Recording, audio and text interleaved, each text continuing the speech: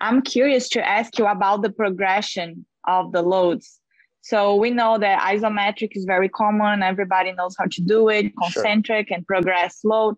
And then like when you go to eccentric and then you need to progress, if the patient, for example, is very chronic, just feels pain after like running on the anterior tibialis, for example.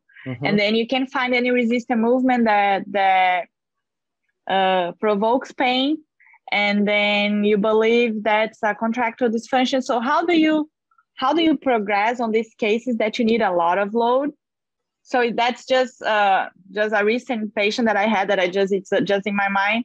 So I was just thinking, like in this example, in other cases that we need a lot of load, eccentric load to find the pain.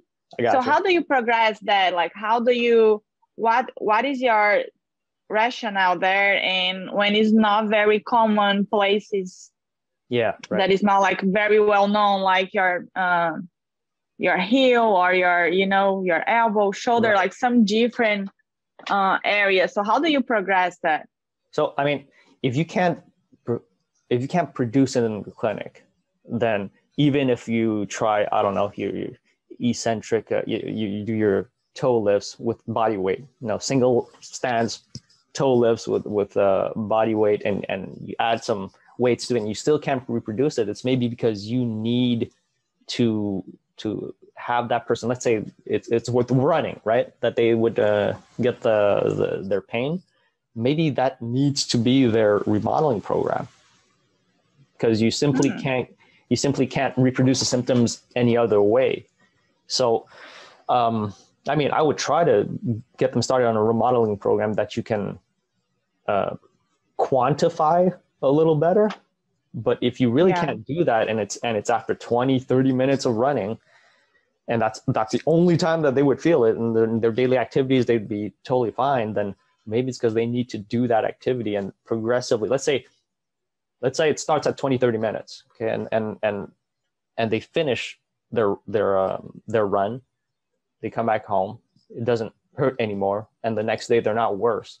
Well, maybe you got to keep doing that, and progressively you start, if it's 20, 30 minutes, and you start to add, either a few minutes at a time, and up till the point where there's going to be a limit, right? And the limit is pretty much when the next morning you're sore and painful, swollen. Maybe if that's the case, then you know where the limit is right now, and you just got to start where that reaction doesn't happen, and slowly work your way up. So in that particular case, I think that's what I would do. I don't. If you're telling me you can't really reproduce it any other way, I might give it a try anyways with weight bearing toe lifts on one leg, and maybe putting a backpack on with 20, 30 pounds. But if that has no effect on their pain when they're running, then it's maybe because it's the wrong loading strategy. Yeah, no, that makes a lot of sense. I haven't thought about using the activity itself to remodel it. Yeah. But it's because people, the contractile dysfunctions and even some derangement, if they keep active, some people can self-reduce and self-remodel, and they may not get it to 100%, but if they keep active, then that tissue is going to remodel itself to a certain point. And so, they haven't necessarily given it an exercise protocol, a progressive remodeling exercise program to do that. They just continue to do their physical activity. And so it's a question of loading, right? Yeah, no, that makes totally sense.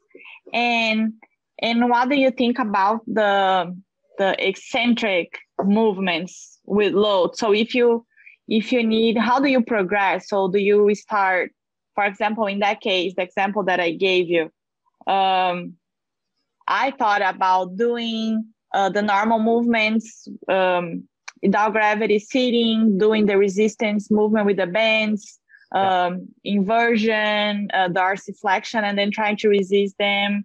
to get the eccentric. So if that doesn't work, so how do you progress? Like, what is your rationale on trying to progress the load on eccentric movements?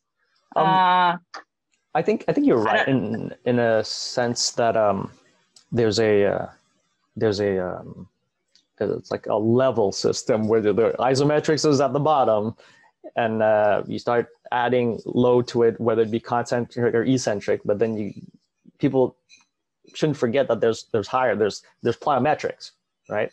And so if you've gotten to the point where you've done concentric, eccentric, and you really get them to contract, and you're having trouble again reproducing symptoms or getting them to improve with that kind of load, it's maybe because you have to add a speed component to it, right? So I don't know how you would necessarily. Well, I guess you can get them to do it with just faster. If you're talking about the same exercise where you wrap a TheraBand around their ankle, get them to do dorsiflexion and inversion, and resist it, and just get them to do it quickly. That might be the key to to the rest of the remodel.